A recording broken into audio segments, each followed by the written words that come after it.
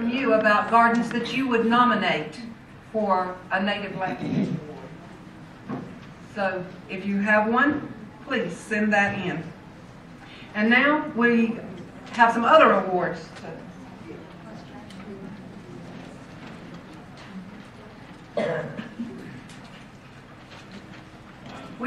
This is our 14th year, can you believe it? 14 years. And we have a few people who have been here every single year.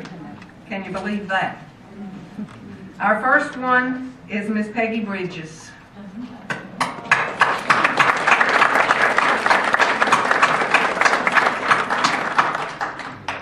Our next one is Miss Kathy Patrick, right here on the front row. And our third is Miss Marsha Walton.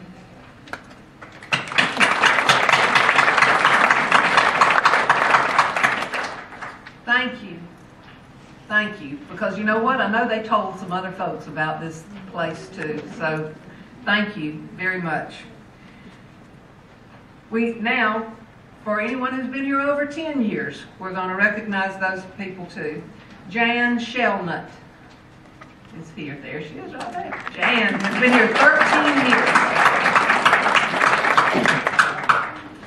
years. Sarah Lanier has been here 11 years.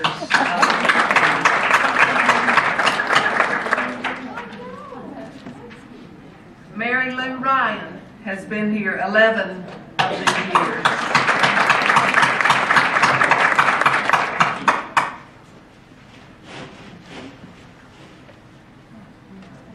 And our friend Miss Ann Calhoun from Mount Vernon, Georgia, is on the back row back there, has been here 10 years.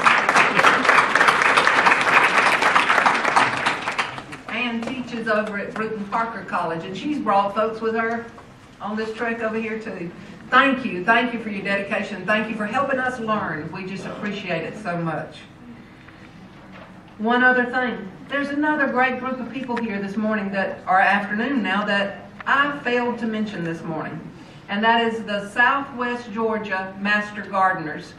We have a great group. They volunteered out there working this plant sale, have the beautiful demonstration. Karen came up here and talked all about the pollinators. They're the one with the exhibit right out the door there about the pollinators and pollination. James Morgan, please stand, County Extension Agent over there in Darby County.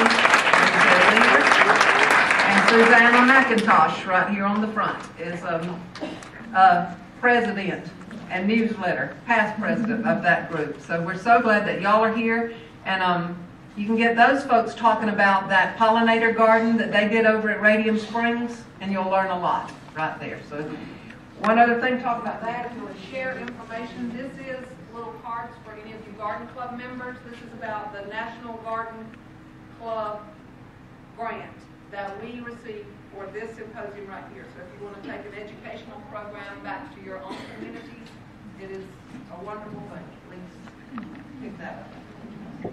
What next?